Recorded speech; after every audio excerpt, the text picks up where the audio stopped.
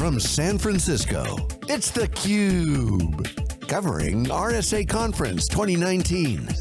Brought to you by Forescout. Hey, welcome back everybody. Jeff Frick here with theCUBE. We're in downtown San Francisco at the brand new open, I think it's finally complete, Moscone Center for RSA Conference 2019. We're really excited this year for the first time ever in the Forescout booth. We've been coming to RSA for a long time. We had Mike on last year, Mike DeCesare, President and CEO of Forescout. Appreciate you having me. Yes, we had you last year and you were so nice, you invited us to the booth this year, so thank you very much. We must have both done something right. Absolutely. And also, before we get too far into it, congratulations, doing some homework. The stock is going well, you're making acquisitions, you said it's the anniversary of going public, so things are looking good for Forescout. Things have been good. We've been public company now for 4 quarters. We've beaten and raised on every metric we had out there, so we're feeling good about life. So I don't think the security threats are going down. I don't think your TAM is shrinking by any stretch of the imagination. It definitely does not feel like the threat landscape is getting less challenging these days, right? I mean, when you look at all the geopolitical stuff going on between the US and China and Russia, that usually spills into the cybersecurity world and kind of makes things a little bit more tense. Right. So the crazy talk in all conferences now is machine learning and AI, and obviously one of the big themes that came up, we had a great interview at Google, is you just can't hire enough professionals, regardless of the field, especially in this one, to take care of everything. So automation, really key, AI, really key, but at the same time, the bad guys have access to many of the same tools. So as you're in this middle of this arm race, how are you kind of taking a strategic view of machine learning and AI in this world? So what's amazing about cybersecurity in 2019 is the fact that the pace of innovation is exploding at an unprecedented rate, right? I mean, we're bringing more devices online every quarter now than the first 10 years of the internet combined. So the pace of adoption of new technologies is really what is driving the need for machine learning and AI. A human being, historically in the cybersecurity world, most corporations' approach was, I'm going to have a whole bunch of different cyber products, they all have their own dashboards, I'm going to build this thing called a cyber operations center, a SOC, that is going to be the input of all those, but a human being is going to be involved in a lot of the research and prioritization of attacks, and I think just the volume and sophistication of the breaches these days and attacks is making those same companies turn towards automation. You have to be willing to let your cybersecurity products take action on their own, and machine learning and AI play a very large role in that. Yeah, it's really interesting because there's very few instances where the AI and the ML actually generate an action. Oftentimes they'll generate a flag, they'll bring in a human to try to make kind of the final analysis, but it's not often that we actually give them the power to do something. Is that changing? Do you see that changing? Are people more accepting of that? When you giving up that control? When you look at Forescout's kind of core value proposition, the category that we're in is device visibility and control. Device visibility, what's on the network. Control, when I find something that shouldn't be there, our customers want to block that. So we have a front row seat on watching customers that for decades have been unwilling to allow cybersecurity products to actually take action, turning our product on every day and allowing us to do exactly that. So when we look at the way that they approach the breaches, in every one of these scenarios, they're trying to figure out how they can augment the personal staff they have with products that can provide that level of intelligence. Right, and the thing too we see over and over is that people are so fallible. Interviewed a gal, Grace Hopper, a couple of years, she was 100% at social engineering her way into any company that she tried. She had a kind of cool trick, she looked at Instagram photos, she would see the kind of browser that you had, and you know, oh, the company picnic page won't let me in, can you please try this? Yeah. You're 100% success. So you guys really act in a very different way. You're kind of, after the breach has happened, you're sensing and taking action, not necessarily trying to maintain that big moat. We're actually on the front end. We're before the breach takes place. So the way our product works is we plug into the network, and then we turn that network. 10 years ago, a CIO would control everything on their network. They would buy servers and load them with products and put them in their data centers, and they'd buy endpoints, and they'd give those to their employees. Those same CIOs now need to allow everything to connect and try to make sense of this growing number of devices. So the role that we play is preventative. We are on the front end. When a device first joins that network, you need to make sure that device is allowed to be there. So before we worry about what credentials that device is trying to log in with, let's make sure that's a device that the company wants to be on the network to begin with. So to your point, exactly, you're right. I mean, I think my CFO and I probably every week have some very sophisticated email that makes it sound like one of us asked the other to approve a check request, but they're getting good, and you're right. They go on. They know that I went to Villanova, or I'm a Fish fan, and they'll leverage some form of thing I'll post online as try to make that email a little bit more personalized. But our philosophy as a company is very basic, which is you need situational awareness of what devices are allowed to be on that network to begin with. If you get that in place, there's a lot less examples than what you described a couple of minutes ago. Yeah, and as you said too, it's a really interesting philosophy, having kind of an agentless methodology to identify and profile everything that's connected to the network, as opposed to having an OS or having a little bug on there, which puts you in good shape for this operations technology thing, which is such a critical piece of the IoT and the IIoT trend we're deep into. There's no doubt.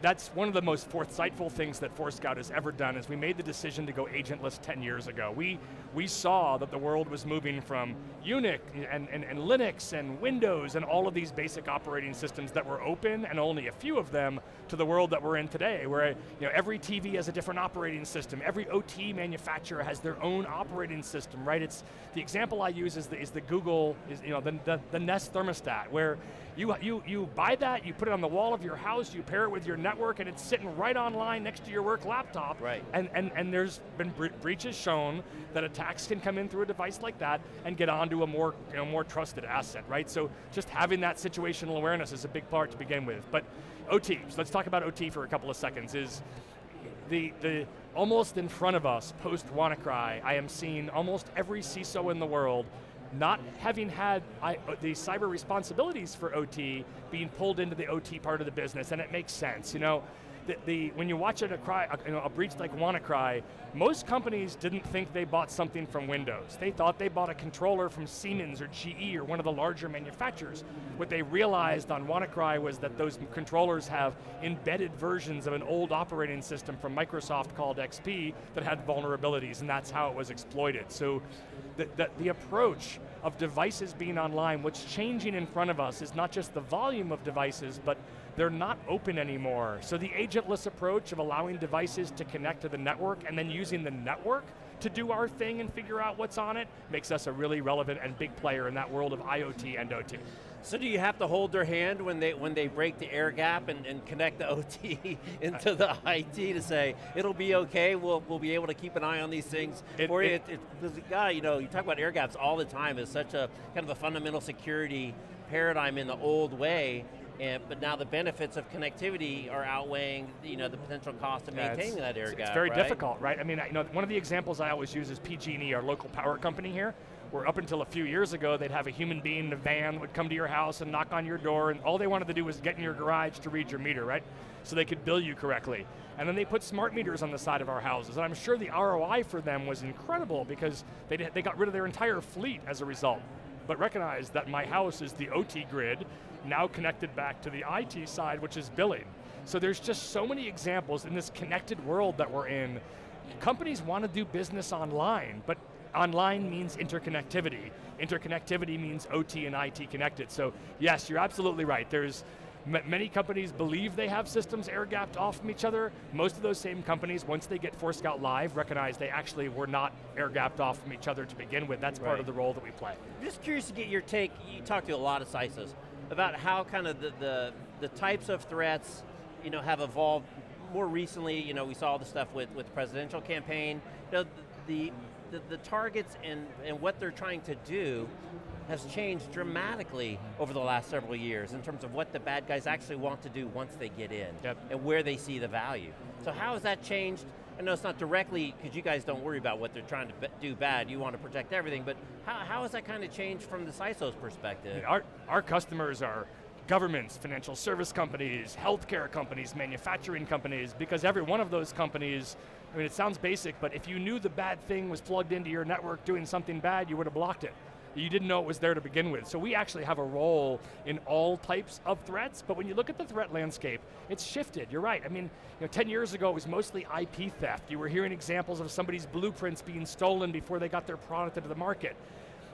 We then saw financial threat shift, and that's still where the bulk of it is today, right? The ransomware attacks, I mean, they're all money motivated. The SWIFT breaches, they're all about trying to get a slice of money, and as more money moves online, that becomes a good hunting ground for cybersecurity attackers, right? But what is now being introduced as well is all the geopolitical stuff, and I think with our commander-in-chief being willing to be online tweeting, and with other governments worldwide having a more social footprint, now that's on the table, and can you embarrass somebody, and what does that mean, and can you divide parties? But yeah, there's a lot of different reasons for people to be online. What's amazing is the attacks behind them are actually fairly consistent. The mechanisms used to actually achieve the objectives are actually quite similar. I'm curious from the CISO's perspective in trying to measure ROI and kind of where they should invest and not invest, how the changing kind of value proposition of the things that are at risk really has got to change the dynamics, because they're not just stealing a little bit of money. These are much more complex and squishy kind of value propositions if you're trying to influence an election, or you're trying to embarrass somebody, or you're trying to influence things. If it's state funded, or if it's believed to be state funded, it typically has a different ROI model behind it, right? And there's different organizations, but like on the OT side that you described a second ago, right? Why is OT so hot right now? Because it's one thing to have a bunch of your employees have their laptops compromised with something you don't want to be on there, right? It's embarrassing. If your emails get stolen, it's embarrassing. It's a very different thing when you bring down a shipping line, when a company can't ship their products. So the stakes are so high on the OT side for organizations that they are obviously putting a lot of energy into it these days. You didn't even talk about autonomous vehicles, misreading signs and giving up control, and all kinds of things in this future. All right, Mike, so before we let you go, you're a busy guy.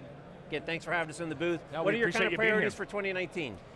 For us at Forescout, the priorities are continuing to execute. We grew our business 33% last year. We achieved free cash flow profitability, which is the first time in the company's history. So, we have an obligation to our investment community, and we intend to run a good, solid business. From a product perspective, our priorities are right in the category of device visibility and control. It's one of the things when you look around this conference is, companies have to be careful they don't increase their product size too quickly before they have the financial means to do so. And we just see such a large market in helping answer that question, what is on my network? That's our focus, and we want to do it across the extended enterprise at scale. Yeah, I saw an interesting quote from you on one of the earnings calls that I thought was neat. A lot of people complain once you go public, you're on the 90-day shot clock, and that becomes a focus. But your take on it was, now that everything's exposed, how much are you spending in R&D, how much are you spending in marketing, how much are you spending in sales, that it forces you to really take a deeper look and to make tougher decisions and to make sure you guys are prioritizing your resources in the right way, knowing that a lot of other people now are making those judgments. Listen, the process of raising money and then going public is that you have to be willing to understand that you have an investment community, that you have an obligation to share a lot of detail about the business.